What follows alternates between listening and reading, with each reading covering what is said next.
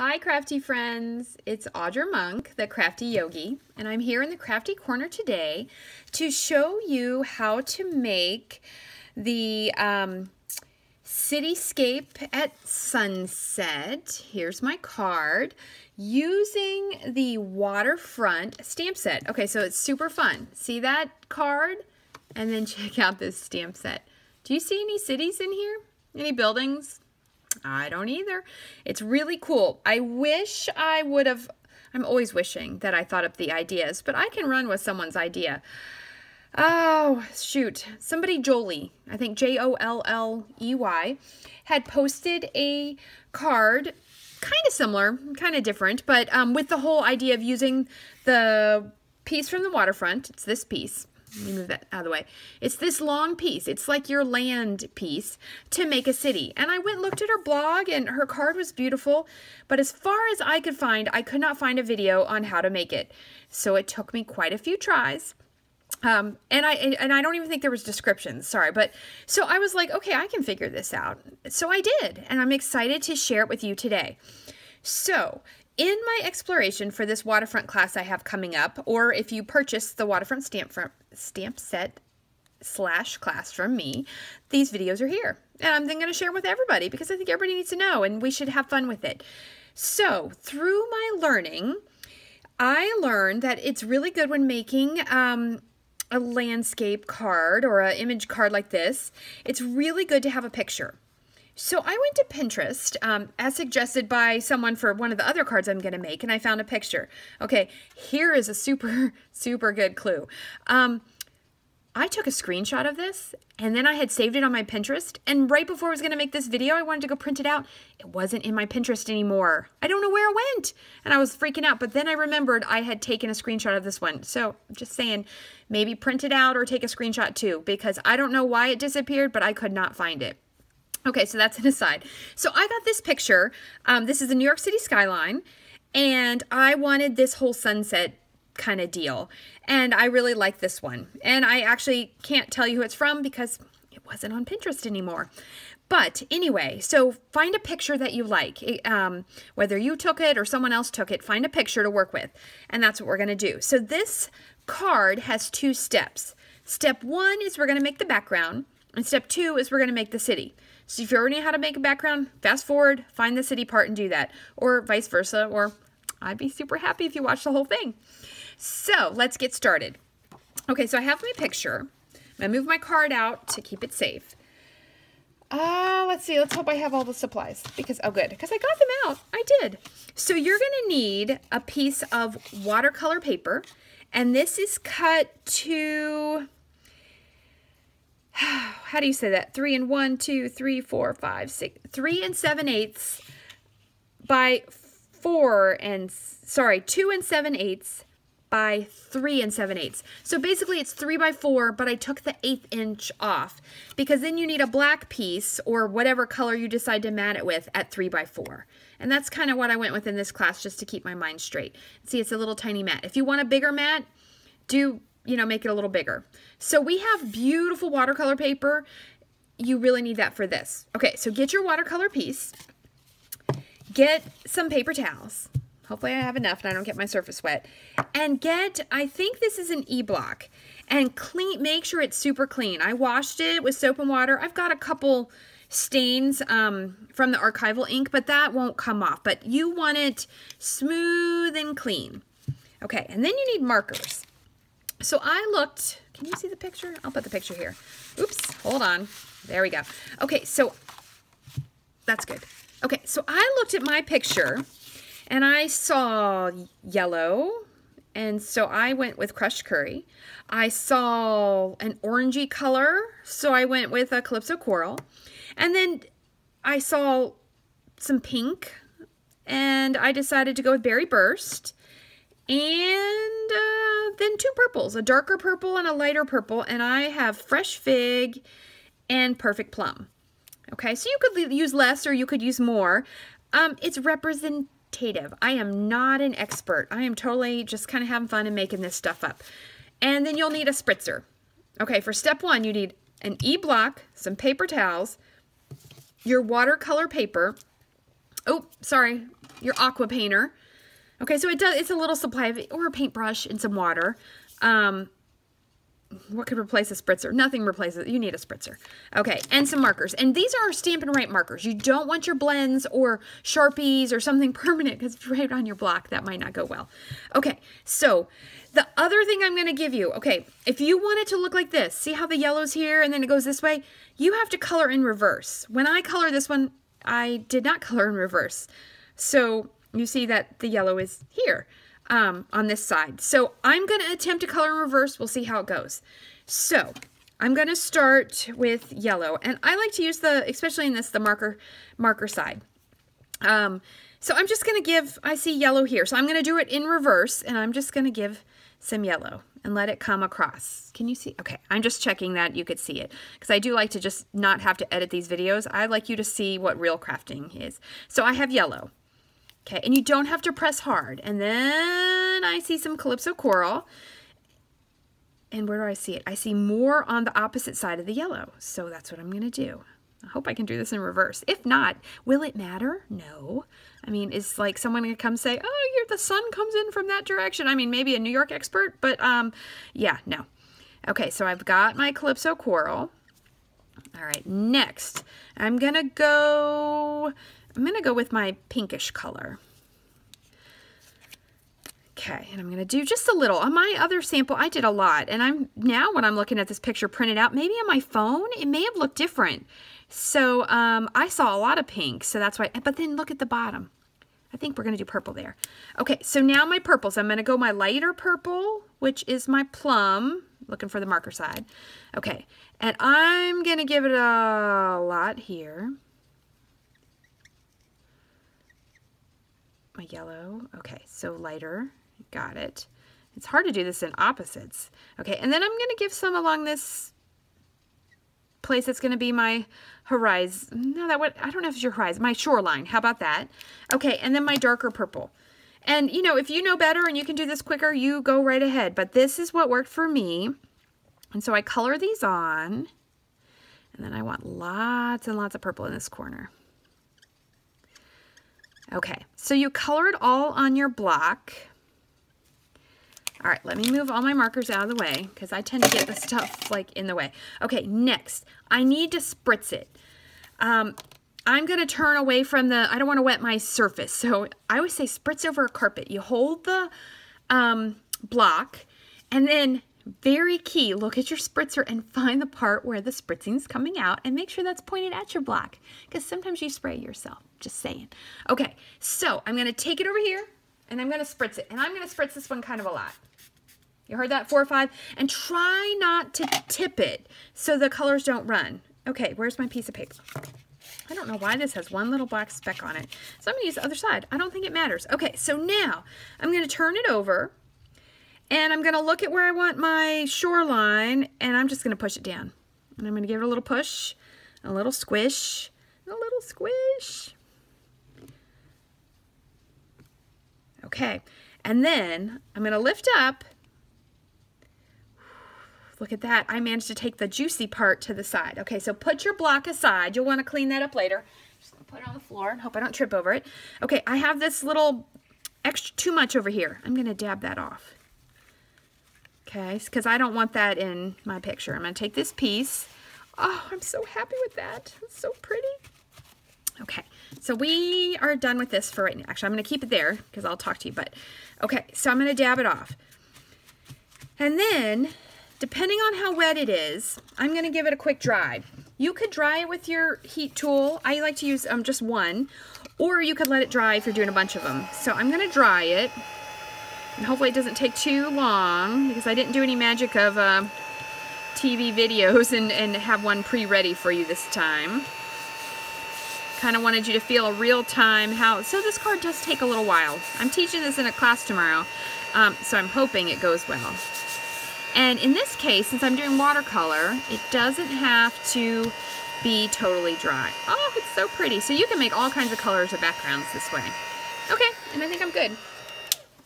All right, so heat tool out of the way. You could use a hairdryer on low too.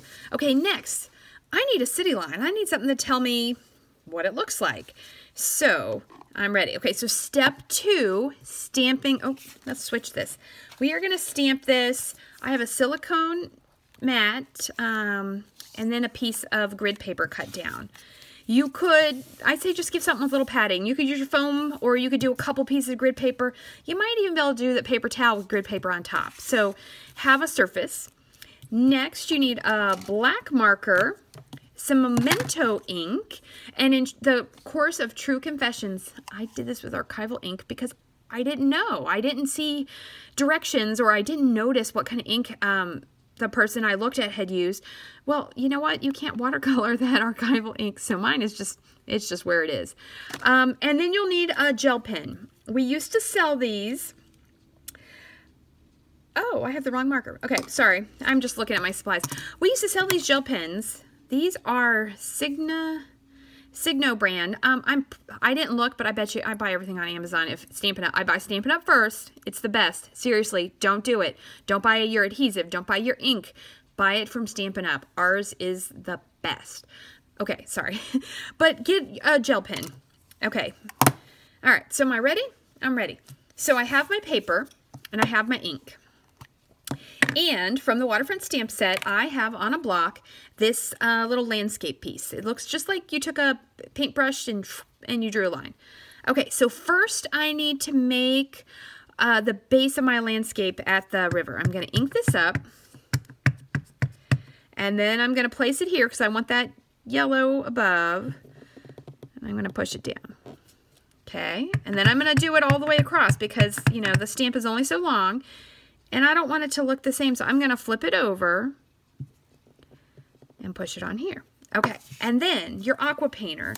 In this case, I'm not using a ton of water, so make sure that it's wet, and then just give a little go. And I should have probably done this up higher because I'm now looking at my sample, but it's okay. It'll work. It won't matter.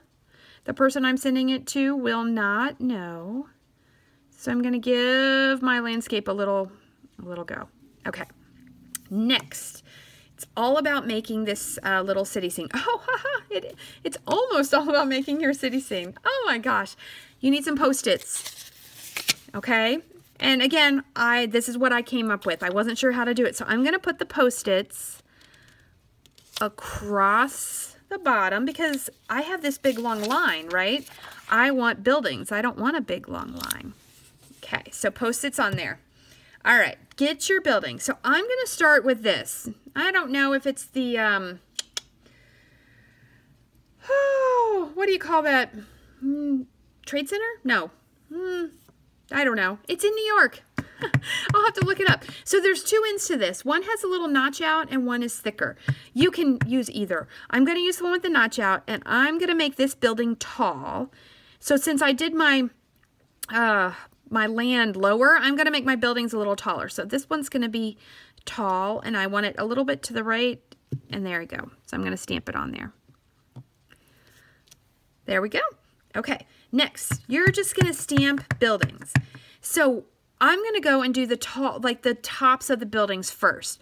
I see one over here a little to the right. I'm going to do that one. And then I see a wider one a little bit. Oh, it's a little higher, actually, a little higher. So I'm going to go there. Okay, now I'm going back to my tall one, and I see a little one, you know, a little bit over. And then next to it is another one, a teeny bit taller.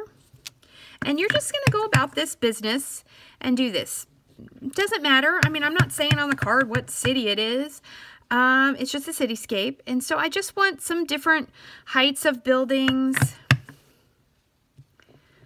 I'm going to flip it over because they're all starting to look the same, but I'm going to show you how to take care of that. And then there's kind of a cluster where they're all together.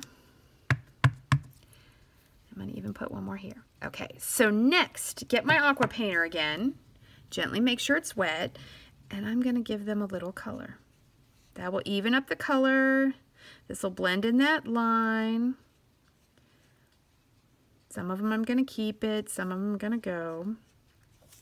Okay, so we're going to do that. And you don't want a lot of water unless you really, really like that really soft watercolor look. I kind of want mine to have a little definition. Okay, again, not too much. All right, now I'm going to fill in by having it more stamped off. So stamp it off on your grid paper and give the street behind buildings. Because I don't think in New York City there's very much like totally open, you know, space. And they can be high, they can be low. Oh, I didn't stamp that one off, did I?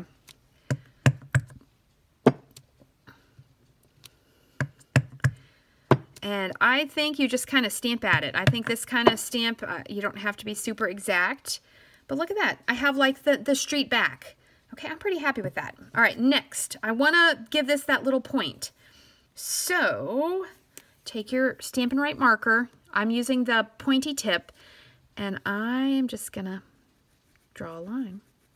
Yep, draw a line up there. Okay. And then I'm going to give it a little bit of water because I want it to blend in a little bit. There we go. Okay, I'm pretty happy with that. So now, I'm just feeling, okay, so it's not too wet. I'm going to take this off because I do want the little, that's funny. You know what? There's no shadows in this picture. They don't have shadows in the water. But I'm trying to decide if I need shadows. I think I want a little bit. So I'm going to flip this over.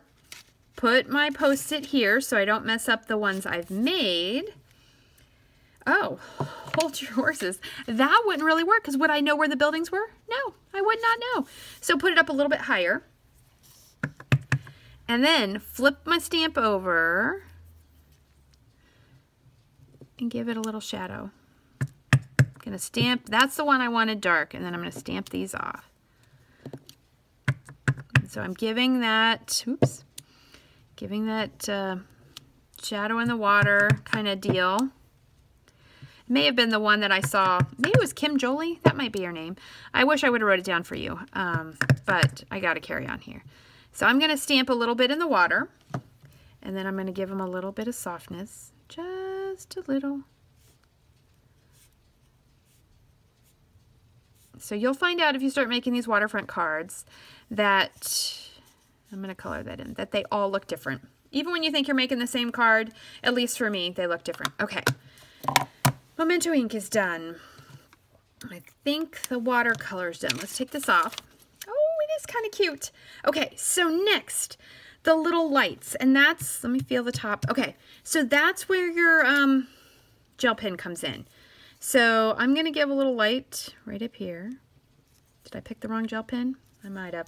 I have two, and one I think is mostly, I did pick the wrong one. One is mostly dried up, but I keep thinking, oh, if I could get some out of it. So I'm going to do that, and then I'm going to put the lights on here. And you can do little dashes, or you can do little dots. You know, so I'm going to pretend some people stayed late for work in the office here. Okay, and then you're going to want to do that in a couple of your other buildings. It's up to you how many, you know, lights you want to do. Let me look at this video. Ooh, 18 minutes. Okay. See if we can finish it up. And some more.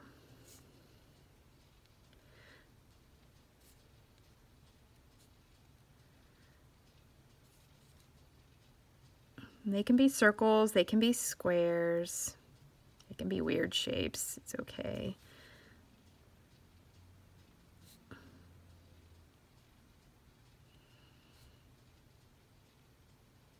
Good. So get your little lights on. Okay, I'm pretty happy with that. Okay, give it a little shake. The gel pen, you know, takes a second to dry. That's not too bad. Look, have a little look. It looks pretty, you know, pretty good to me. Okay. All right, so then we're going to flip this over. Okay, I am going to totally recommend you use fast fuse or glue. The watercolor paper is thick, and it starts to bend a little when we watercolor it. Fast Fuse is retiring this year because apparently it didn't sell very well. I think only demos were using it because there's a little learning curve, but you may want to order some. And no, I wasn't one of those demos that stocked up a ton to sell you a bunch. So you just got to order it. Okay, and then we're going to put that on as straight as it'll go. Okay, next you need your card base in black, your piece of paper, 5 1/4 by 4. Okay, and then this is really cool. When you cut the fronts, I don't save them all because I do a lot of classes, but save these little strips. They are awesome for greetings and sentiments, and they're already cut for you, and you just cut them down. Okay, so on this one, I just went with It's Your Day. I was thinking, you know, this could be a wedding card. This could be, hold on, I can't talk and stamp, I think. Oh, good job. Okay, so it could be a wedding card. It could be a birthday card. It could be a congratulations card. If you just want to use it as a note card, just leave it off.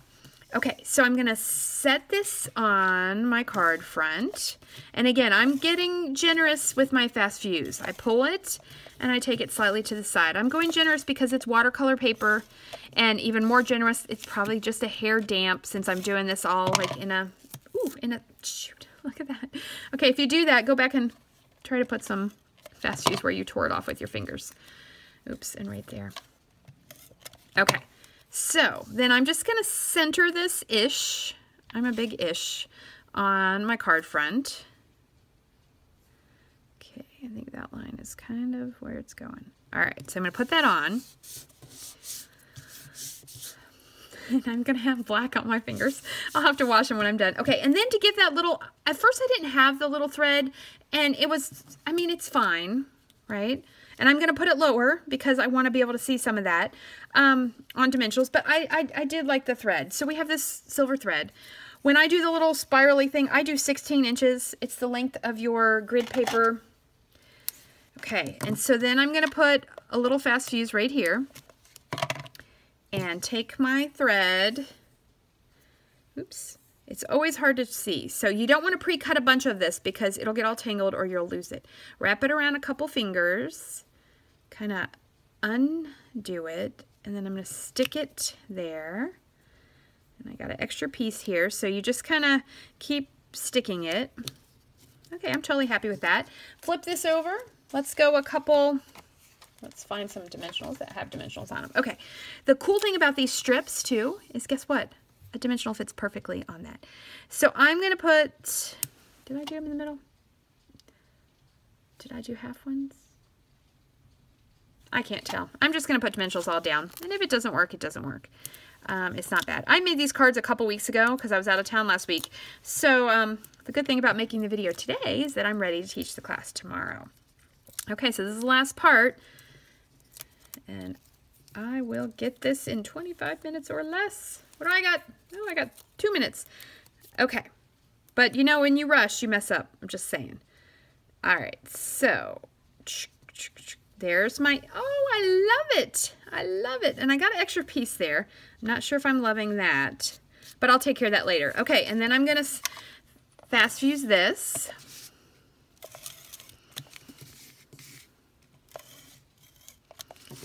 Same thing, because I just built up a bunch of stuff. I'm going to give 2 stripes down here.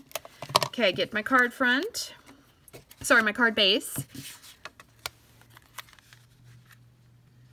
see if I got it on here. I think I didn't fold that card.